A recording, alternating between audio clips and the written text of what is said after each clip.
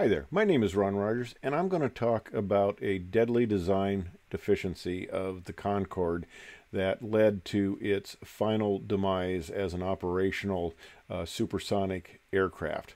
It's an amazing design, but it had a very serious design flaw, and I'm going to talk about that in detail.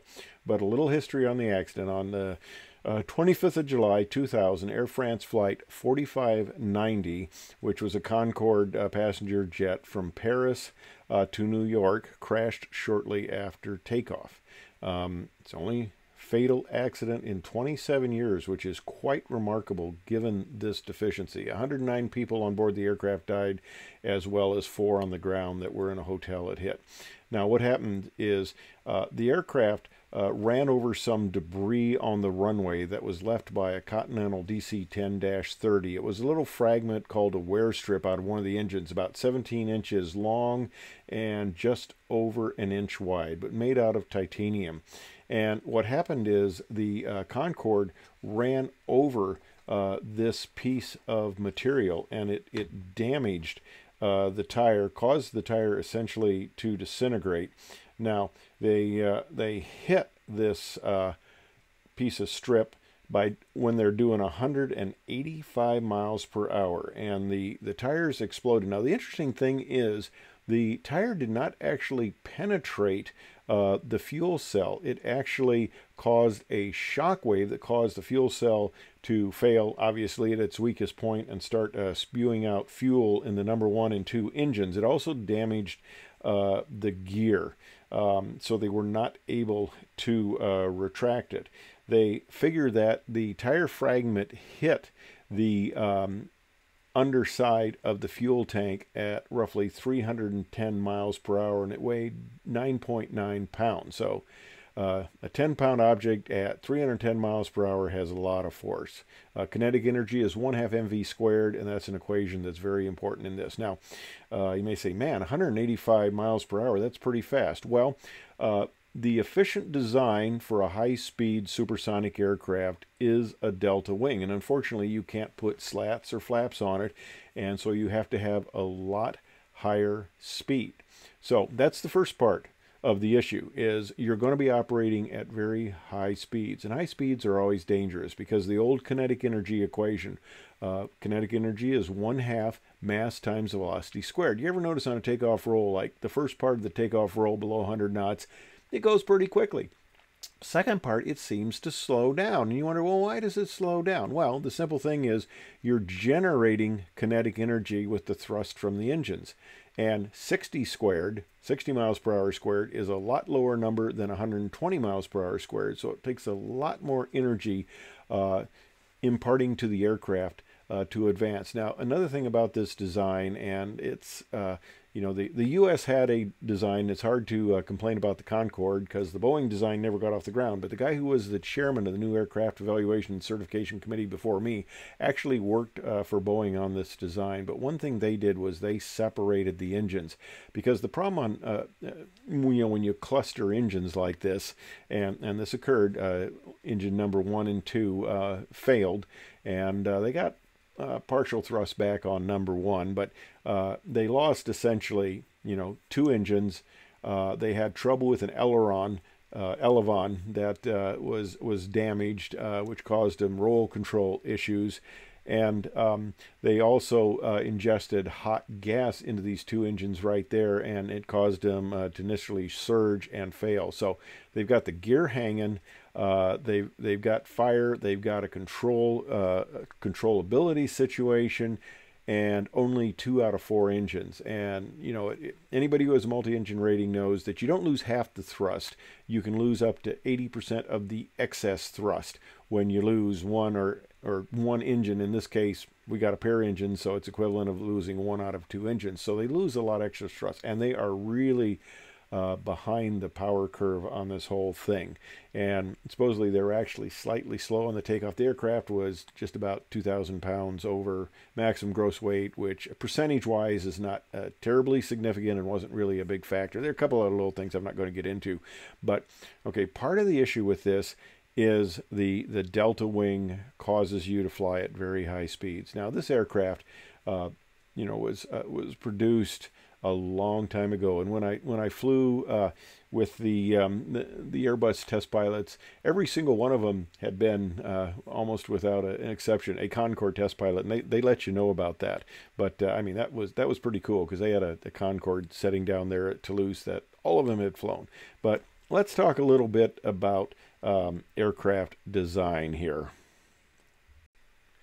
Now, if it weren't for Cain and Abel getting into a fight way back when and led to the development of better clubs and better weapons and bows and arrows and stuff like that, if it weren't for conflict, we would not have most likely technological advancement, and we would be walking everywhere naked because, you know, we never developed airplanes. But that's not the way history has unfolded.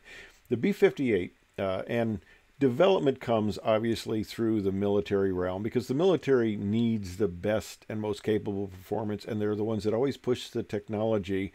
And of course, it's a lot more acceptable to have issues with military aircraft than to just plop these designs on the civilian realm. Now let's talk about the B-58 Hustler. Now this was an aircraft that is often considered to be ahead of its time. And you notice it has the delta wing platform, which is very efficient at high speeds. And you notice how the engines are separated. So if you have a problem with one engine, it's not going to necessarily, like it disintegrates, propagate to the others. But you have a little issue at high speeds of having an unstart where you have disturbed airflow, because a jet engine cannot take supersonic airflow into the compressor. It has to what's known as shock it down. So it is the inlets are made so you form a shock wave and you get lower speed air. And often it gets very complicated and the equations just get amazing.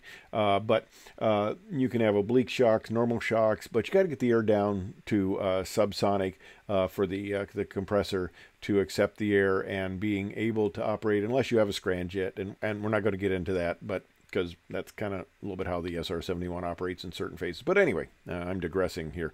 The whole issue is the B-58 was ahead of its time. It really was. And it did not have as sophisticated a flight control as it should have. And if you would get an unstart on one of the engines and the airplane ended up going sideways, which it could very easily, because these things have a lot of drag at high speed, it would end up going sideways, and the biggest piece you would recover would be one of the throttle knobs, they used to say. Now, of course, we're talking about a very advanced aircraft here, the SR-71, and this never went out of the realm of, you know, very capable pilots operating it. And this aircraft had a lot of issues. Unstart was one of the biggest ones, where it could end up going sideways. And it was just basically a very dangerous and high-performance aircraft to fly. And Bob Gilliland, that's me and my wife there at a Society Experimental Test Pilot meeting. Bob Gilliland was the chief test pilot on this and did all the first flights. And of course, it was extremely secret. And it's one of those things where you come home and, well, what do you do for work? Well, you make up some story, you know, because it was very secret for a very long time. But he had a lot of stories, and I talk about him in another video. But he suffered a lot of very extreme emergencies and kept control of the aircraft.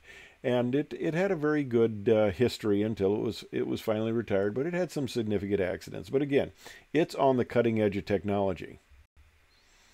Okay, the XB-49. This did not have a sophisticated flight control system, and it had pitch stability issues, basically being a flying wing. Edwards Air Force Base is named after the co-pilot, Captain Edwards. And why would you name a base, military base after the co-pilot? That's because the head pilot of it was a contractor pilot, and you don't never name a Air Force Base after a contractor pilot. But I talk about that in another video. But anyway, the airplane had issues. And there's a lot of politics with this and the B-36 and things like that, which might actually make a good video to talk about that in the history aspect and that. But anyway, the aircraft was eventually canceled and scrapped, although quite a few of them had been built. But here we got the B-2. And the B-2 had the sophisticated flight control systems that would allow this type of aircraft to fly very well and very successfully. So technology advanced to the point where the issues were overcome. And funny side little thing here, Bruce Hines was a chief test pilot on that. I knew Bruce from out at Edwards. We had flown together out there, and he for 5 years could not tell anybody that he worked for Northrop. And finally, after 5 years, he could say, yeah, I work for Northrop. But then for another 2 years, he couldn't even say he was a pilot, let alone what he was working on. So yeah, very secret program, very interesting. But we're getting better here now. The F-16 is basically uncontrollable without the flight control computers. And it will essentially, if you lost all the augmentation, the stability augmentation, the aircraft would go out of control in approximately 9/10 of a second. If the pilot only had direct stick to surface movement. And I like this picture because I was the one chasing it. With a photographer in back. Of course, he's the one taking the pictures. I'm doing the flying. And this is one of my chase pictures, so I like it. But the F-16, of course, proved to be a very good aircraft. The design had matured at this point, so a lot of the problems that existed with early design, especially in flight control systems, no longer was an issue. And of course, we got the space shuttle. Now that's kind of interesting. This was an spacecraft that again is a vehicle that was ahead of its time. The tiles were a weak point, and it was a good idea. It was always a desire to be able to essentially take off from a runway, which they couldn't do, of course, but take off from a runway, fly into space, and come back like an airplane. And it had a reasonably successful program, if you want to call it like that. It did a lot of good work, but it they lost 2 of them in the course of the program. But it was kind of determined that, well, we're not quite ready for this. So guess what? We're back to this, using capsules again. And of course, a lot of the high-speed data initially came from the X-15, and of course here we have a winged platform. Now this was a hypersonic vehicle. It could go up Mach 5 and that, and its main issues, of course, were heating, and they had some issues with the program towards the end, because of the heating issues.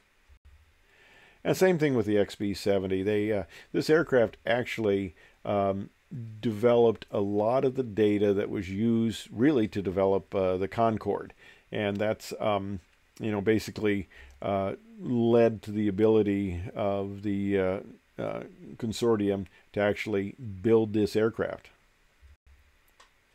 And this is a picture of the Concorde that was involved in the accident before it was involved in the accident. That kind of goes without saying.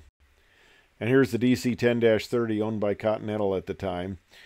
Now, I want to talk about the whole issue of the warnings that they had. Over the 27 years of service that the Concorde had, there were 70 tire and wheel-related incidents, 7 of which caused serious damage to the aircraft or were potentially catastrophic. Okay.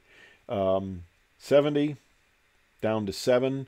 You had a lot of warning here. There was a lot of information that you needed to look at this. In fact, the NTSB said, hey, you guys need to look at this because you got a disaster waiting to happen. And that's what finally happened. I'm going to talk about a couple of the incidents. I mean, this is what was telling the guys, hey, you got a problem. You need to address this.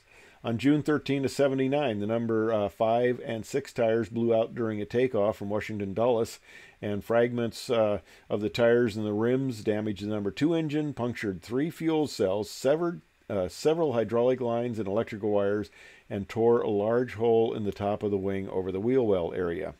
They were able to bring it back.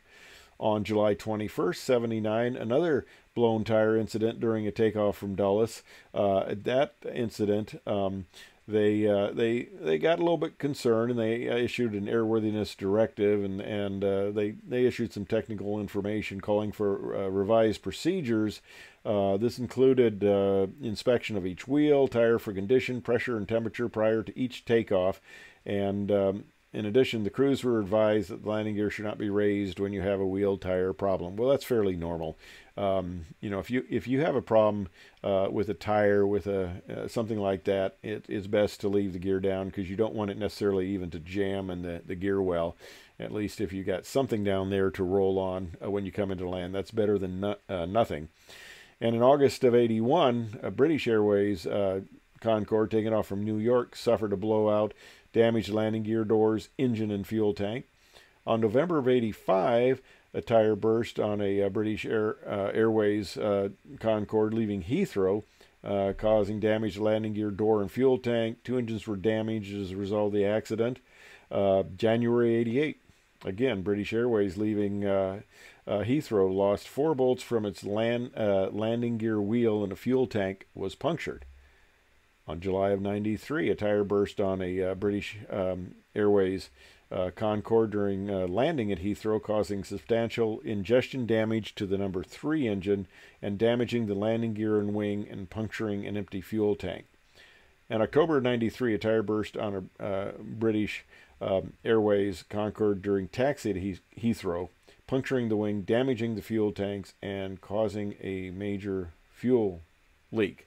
Now, the whole thing here is you got an issue with the design being a delta wing. No leading edge, no trailing edge devices. Speeds are going to be higher. Okay, if speeds are going to be higher, you have to take much more care of the possibility of damage, because it's the old kinetic energy, 1 FmV². You throw a rotating tire off at the higher speeds, you've got to have the shielding. And they later, you know, they tried to correct this by installing Kevlar and stuff like that, and doing certain shielding procedures. But the Concorde was never really financially beneficial. You know, it never made a profit. It was more of a national pride sort of airline, and it's a beautiful aircraft. I mean, it's unfortunate it had this demise, but these design errors led to that.